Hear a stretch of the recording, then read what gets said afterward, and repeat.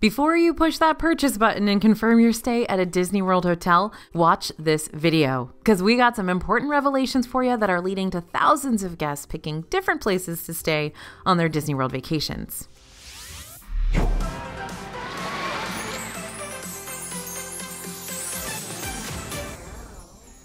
Hey everybody, it's AJ for Disney Food Blog. Now, for some Disney World guests, a Disney hotel is an essential part of the overall vacation experience. But for others, staying directly with Disney isn't all that important. Actually, they might even find themselves better off without a reservation on Disney World property. So, is that really true? Yeah, and today we're going to tell you why that is. Now, before we get started, I feel like it's important for you to know all your Disney resort options, whether you go the Disney World hotel route or not. So if you want to study up on every single Disney World hotel to find out if one really is a perfect fit for your family, go ahead and scan the QR code you see on your screen now, and you'll get a free Disney World hotel guide with every single Disney resort option out there for you to choose from. We put this together for you so you have a quick glance look at what all these hotels are. Now, you know we love staying in the Disney World resorts. I prefer to stay on property when I'm in Disney World because I love being able to walk to parks or grab the Skyliner, etc., etc. To me, it's just easier.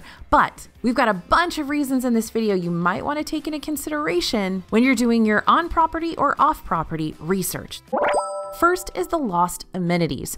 Since the historic 2020 closures, many things around the Disney scene have gone back to normal. Character dining is a thing again. You can hug the characters. We've got our nighttime spectaculars back. There's no more plexiglass in the ride vehicles. I know, it is wild to think back on this now. But even with all those returning trip features, many things that disappeared post-COVID closures have yet to return to the Disney World scene. And some of the biggest losses we're still missing now were once part of the whole Disney World hotel package. A big example of this, package delivery. Once upon a time, you could purchase items around the Disney World parks and get them sent right back to your hotel, so you didn't have to worry about carrying around that giant Stitch plushie all day long. But package delivery still hasn't returned in Disney World. It's back in Disneyland, but not in Orlando, meaning you gotta really think about those big purchases you make during the day. For us, we like to hold off on those giant purchases until the end of the day so we can tote them back to the hotel right after we leave the park. Or if we're staying in a resort within walking distance to our hotel room, like how the monorail resorts are super close to Magic Kingdom and the Skyliner resorts can get you to Epcot and Hollywood Studios real fast, then we'll just travel back to our room and drop off bigger purchases before moving on with the rest of the park day. There are also lockers you can rent at each park in front of the park gates that'll cost you $12 to $14 for the entire day. If you'd rather just stow away your bigger items and purchases there, you can do that, but keep in mind that lockers are non-transferable. So if you plan on park hopping, you will have to gather your belongings and pay for a whole other locker when you get to the next park. Or you'll have to backtrack to the park you purchased the locker at to collect your belongings before the end of the day, and that can be a huge nuisance because what if you started at Animal Kingdom and now it's closed? You get it. Room service has also been MIA since the 2020 closures, except at Disney's Grand Floridian Resort and Spa, where room service is still going strong.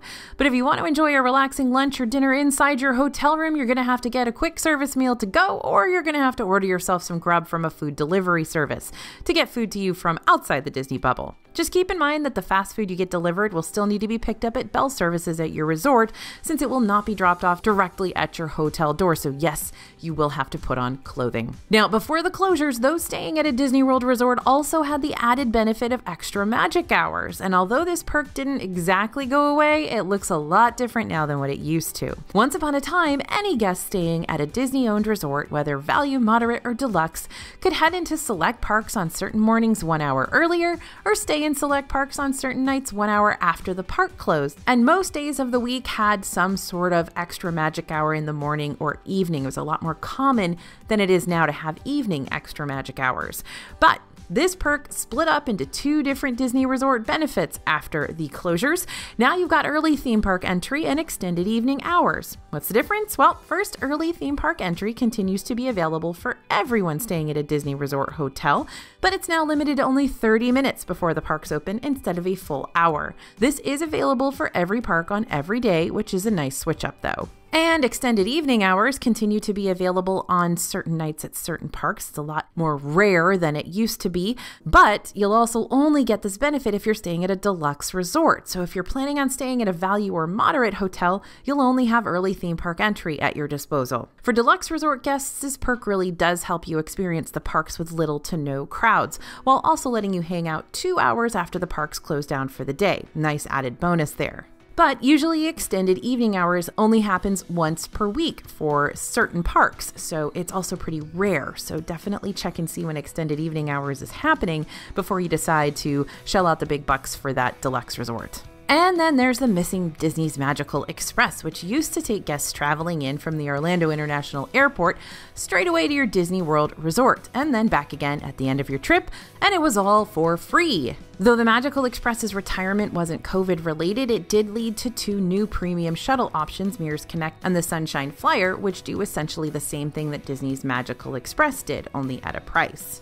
However, Mears Connect and the Sunshine Flyer just recently announced that they're going to be merging their services into one combined service starting on August 1st. The new service has been renamed Mears Connect Driven by Sunshine, and yes, this Mod Podge Express will still cost money to use. Previously, we've seen Mears Connect Sunshine Flyer cost about $40 per standard adult round trip, and although it wouldn't shock us to see prices for this shuttle service bump up by a few dollars, since it'll be offering new features like 24/7 service and even private trip selections too. Plus, if they're not competing against each other anymore, then what else are you gonna do, right? So of course they can charge you more. It seems like the summer sales that have been going on for both Mears and Sunshine Flyer will still be taking place for the time being after the merger, meaning you could potentially get a round trip for around $30 instead if you're planning on traveling super soon. Or if you don't want to take a shuttle at all, you can always download a rideshare app like Uber or Lyft to come pick you up from the airport instead. Just keep in mind that during peak driving times, like during lunch and rush hour, the prices for your ride could triple in cost. But having both apps downloaded gives you the opportunity to do some price comparisons and figure out which ride will give you the cheapest one-way trip at that given time. If you'd rather have a little more control over how you get to the parks, you could always pick up a car from one of the several car rental services at Orlando Airport. This will definitely be your priciest option, but it will allow you to travel to and from the parks whenever you want to instead of having to rely on Disney's free buses or Ubers, Lyfts, etc. Just make sure you reserve a rental car ahead of your trip instead of waiting until the day of. Rental cars do book up quickly, especially during prime travel seasons, and you might be forced to rent a vehicle that's even more expensive, or you might not have any options at all if you wait to book your car till too late. And just to really hit you in the feels here, Disney Resorts also got rid of their free Magic Bands back in August of 2021. Once upon a time, if you booked a Disney World resort stay, you could pick out a free standard Magic Band for the whole family to have sent to your house before your trip, and nothing was as magical as opening a Magic Band box and knowing your trip was right around the corner. But since Disney World added the Magic Mobile option to the My Disney Experience app back in March 2021, which is basically a digital park ticket on your phone that makes scanning into the park easy, Disney went ahead and dissolved the free Magic Bands, since Magic Mobile basically did the same thing. That being said, you can still pick up a Magic Band or a Magic Band Plus, which has extra tech features on it that you can use around the parks from several Disney World gift shops. You're just gonna have to pay the $30 plus extra for it. Okay, the next reason why people are not staying at Disney hotels, prices, right? Even Disney's value resorts have been drying up travel funds lately. And a lot of that has to do with just how much Disney resort prices have increased over the past 5 years. Let's take a look at a couple of different Disney hotel options and compare their prices between 2018 and now. Now, to keep things fair, we'll compare them around the same time frame, a 5-day trip at the start of June for a family of 2 kids, 2 adults, no discounts included. I'll start with the cheapest hotel option first, a standard room over at Disney's All-Star Sports. In 2018, a standard room here would cost you around $160 to $190 per night. Meanwhile, in 2023, a standard room is going to cost you $195 to $230 per night. Keep in mind that this is indeed Disney's cheapest hotel option, and while you can stay at All-Star Sports for as little as $130 during non-peak season times, that cheaper rack rate window is very slim, so these $200 prices are the kind of prices you're going to come across more often when booking your trip. Okay, let's look at what we often call the cheapest deluxe resort option close to Magic Kingdom, a standard room over at Disney's Wilderness Lodge. In 2018, a stay here would cost you around $400 to $420 per night, and in 2023, it's going to cost $540 to $550 per night. So what gives? Why are rooms in Disney World costing almost $100 more than they used to? Well, the easy answer to this can be summed up in one word: inflation. As prices go up everywhere, prices have to go up in Disney too. But Disney's price increases have always been a little more complicated than that. Since the early 1980s, Disney's price increases have always outpaced inflation, and the gap has been widening even more since the 2020 closures. You see, the things Disney has to buy to make the parks run are getting more expensive too. And since Disney is a park that's always growing and changing, adding new attractions, new hotels, potentially even new lands into the parks, that's also going to cost them more, just like how it's going to cost you more to experience them. So here's where things get interesting. For a while there, Disney could really rack up those resort prices post-closure because demand was so high. People were desperate to get back to the Disney scene and just experience some semblance of normality. And this was Disney's chance to make up some of that lost revenue from their 4 months of closures and very limited park capacity. But that demand has been starting to slow down, which we've seen firsthand in the parks this summer. I'm not saying Disney's done any backtracking with their prices now that revenge travel is finally starting to simmer down, but Disney has been offering more and more discounts recently for future guests. We've seen room discounts pop up for summer savings, holiday promotions, and even 2024 trips. And that could be because Disney World hotel guests are starting to choose other stays over the Disney ones because they can stretch their $200 a lot more somewhere else. If you really do want to stay in a Disney World resort for your next trip, always check out the special offers, deals, and discounts page on the Disney World website to see what kind of discounts you can apply to your upcoming stay. We also have all of those discounts on our newsletter. If you want to join our newsletter, it is free. The link to sign up is right in the description, and we let you know when any new hotel discounts come out. You can also rely on your friendly neighbor Disney travel agent, like our friends at Small World Vacations.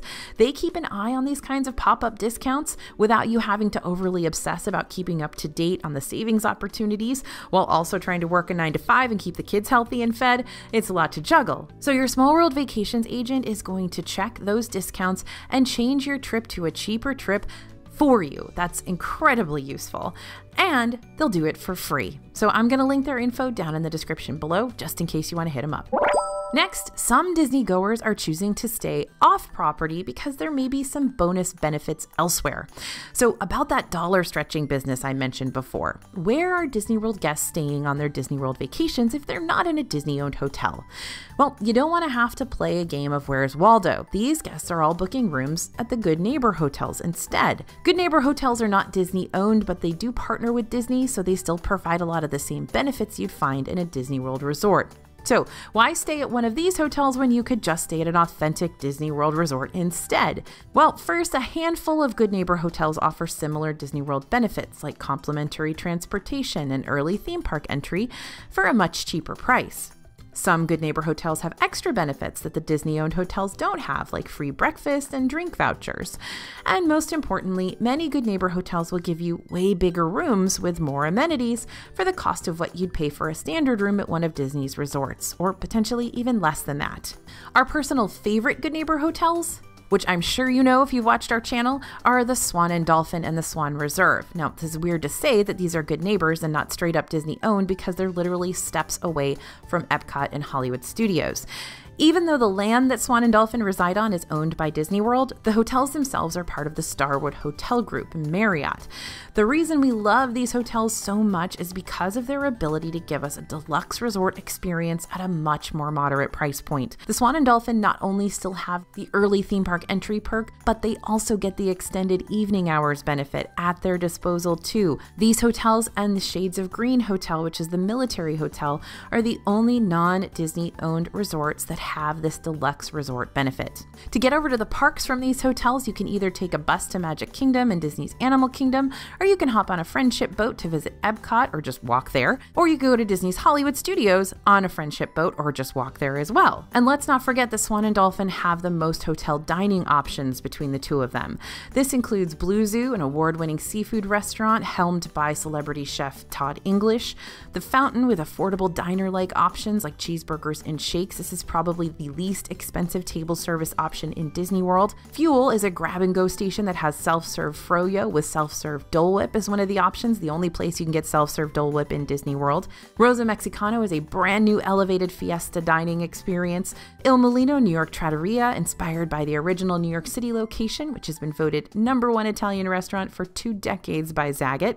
Okay, I'll stop there, but literally that's only half of the options you've got to choose from. My big word of warning about Good Neighbor hotels is that you need to do your research before you book one, though. The Good Neighbor Hotel website has over 40 different options for you to choose from, and they are all very, very different. Some may not have early theme park entry, some may have park transportation you have to pay for, some may be farther away from the parks than you'd like them to be. Sometimes that park transportation doesn't go as often as you want it to. There are a lot of pitfalls, but there are a lot of potential benefits as well. So whatever the case may be, check the Good Neighbor Hotel website and read up on what these different hotel options can offer you before you dive all in and pick one just because of that cheaper price tag. The next reason why some people aren't staying at Disney World hotels is because they're cheating on Disney World. I'm going to let you in on something that Disney World would rather me not tell you about. There are other theme parks in Orlando besides Disney World. One of Disney's biggest theme park competitors in the Orlando area, of course, is Universal Studios, which is home to 2 theme parks, one epic water park, and a City Walk area, which is basically a smaller version of Disney Springs. It's also got a variety of resorts with a variety of different price points. So let's take a look at the different benefits that come from staying at a Universal hotel rather than a Disney one. First and foremost, if you're planning on spending more days in Universal than at Disney, then staying at one of their resorts will provide you with early park admission and free resort transportation to and from their parks. On top of that, the Universal hotels will also have pool hopping privileges. So when you book a stay at one of the Disney World resorts, you're only allowed to use the pools at your hotel unless you're jumping between sister resorts like Port Orleans French Quarter and Riverside. But when you book a room at a Universal hotel, and I mean any Universal hotel, then you can literally pool hop around the resorts and try out whatever pools you want to instead of being limited to just your hotel's pool. So if you want to set aside a full day to swim during your vacation, Universal might win you over. Disney's deluxe resort guests might have an extended evening hours benefit, but for guests staying at one of Universal's premier, aka deluxe, hotels, you'll receive complimentary Universal Express Unlimited passes, which you can use to skip the lines for most of Universal's popular attractions all day long. And get this, Universal's premier/deluxe hotels are around the same price as one of Disney World's moderate hotels, so, just keep that in your back pocket. And just to sweeten the deal, Universal Studios hotels still have free package delivery, so you can purchase a souvenir from the park and have it sent back to your hotel without you needing to backtrack all the way over to do it yourself. Lots of pros to consider, my friends. Of course, if you are planning on spending more time at Disney World and less at Universal, then some of these Universal hotel benefits aren't going to help you out a whole lot. After all, staying with Disney will still give you lots of Disney World benefits too, like early park admission, free hotel theme park parking, free resort transportation, and a returning dining plan option starting back up for those booking a vacation in 2024. So talk things over with your group, do your research, decide which type of resort will give you the most benefits for your specific trip, and then go from there. By the way, if you want to see some resort tours of Universal hotels, head over to allears.net. It's All Ears TV here on YouTube. They've got a bunch of good ones.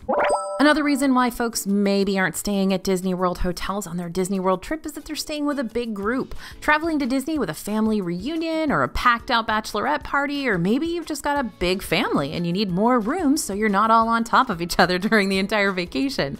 Unfortunately, if you have more than 5 or 6 people in your family, it might be difficult to find budget-friendly accommodations while also staying as a Disney resort guest. With a bigger group, you'll have to get multiple hotel rooms or pay for a significantly more expensive villa or suite at one of the resorts, and those options will cost you a very pretty penny. So, where do you turn if you don't want to drain your vacation funds on a hotel room alone? Well, some folks go to a vacation home. Third-party rental services like Airbnb and VRBO often have full houses that you can rent for way less than you'd spend on a Disney World villa. These houses potentially come with full kitchens, private pools, multiple bedrooms, maybe even some fun Disney-inspired theming depending on where you stay. While Airbnbs can be extremely useful for large travel groups, keep in mind that booking a vacation house off Disney property means you'll be sacrificing those Disney resort benefits, and that means no complimentary transportation, early theme park entry, Disney dining within walking distance, etc. Again, read the reviews first, because these Airbnbs and VRBOs are being rented out by independent parties and not Disney.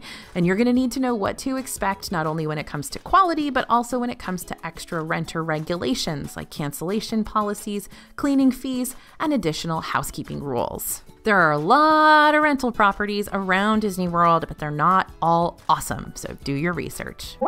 Another reason why folks aren't staying at Disney World hotels is because they can still experience the hotels anyway. Yep, that's right. You can still go to the Disney World hotels without spending hundreds to stay at them. I get this question a lot, actually. People asking if they can still go check out the Grand Floridian Gingerbread House or if they can eat at a hotel that they're not staying at.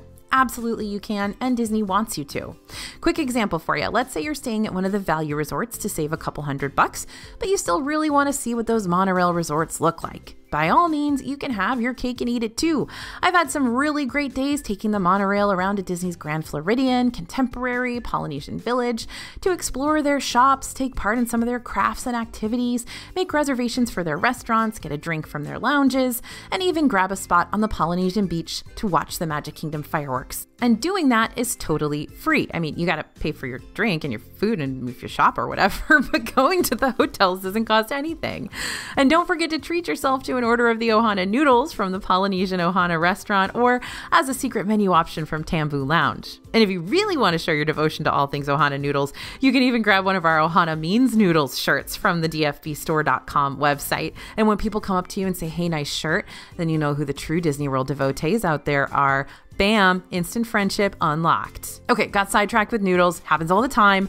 So aside from the gyms, pools, and getting a hold of those theme park perks, you're more than welcome to explore the resorts to your heart's content. However, keep in mind that you cannot park at a resort you're not paying for a room at or have a reservation at. You must take Disney World transportation to hop around to the different hotels, which, unless you're on the Skyliner route or monorail loop, usually means taking one of the theme park or Disney Springs buses to get to a new location. And this next one is a biggie. This is a big reason why people are choosing not to stay at Disney World hotels right now. Lots of changes have been going on at some of Disney World's most popular resorts recently. Disney's Grand Floridian Resort and Spa is currently updating their rooms to take on a classy Mary Poppins theme, and eventually renovations will start taking place around the lobby as well. Disney's Fort Wilderness closed its Trails End restaurant to give it a major refurbishment and make it strictly a quick service option with a marketplace setup. And although we expect these updates to be finished sometime this summer, the resort will continue to have work done on it as Disney Vacation Club starts to take over the area. More than 350 refreshed cabins will replace the existing cabins at the resort, and according to Disney, they'll now be inspired by the resort's idyllic setting, while also paying homage to its unique culture and heritage. Meanwhile, Disney's Boardwalk Inn is getting ready to open their refreshed guest rooms to the public, while they also continue to work on their new table service restaurant, The Cake Bake Shop, set to open later this year. And Disney's Polynesian Village Resort is in the process of building a brand new DVC tower, which means more villas, more dining, and more recreational activities will be offered at this deluxe hotel, but not until later in 2024. So while it's understandable that Disney would want to update their resorts just like they do their parks, these massive updates lead to a whole lot of construction, and that can really pull you out of the Disney immersion.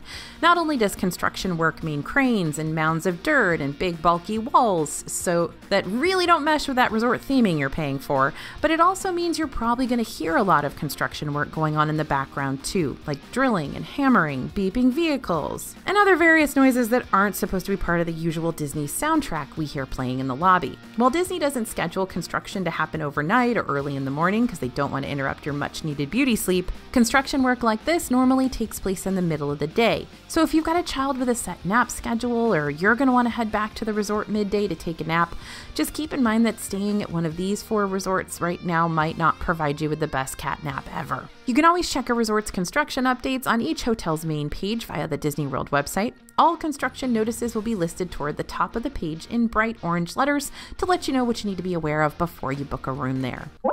So while staying at a Disney World resort may be a key element to lots of guests' overall Disney experience, it doesn't have to be for everyone. There are other options available out there that could very well help you pull off that dream Orlando vacation you're after. So make sure to do your research, compare those prices, check out those hotel perks, and keep coming back to the DFB channel for even more Disney resort tips and tricks. Thanks for listening, everyone, and thanks for watching. As always, this is AJ for Disney Food Blog, and we'll see you real soon.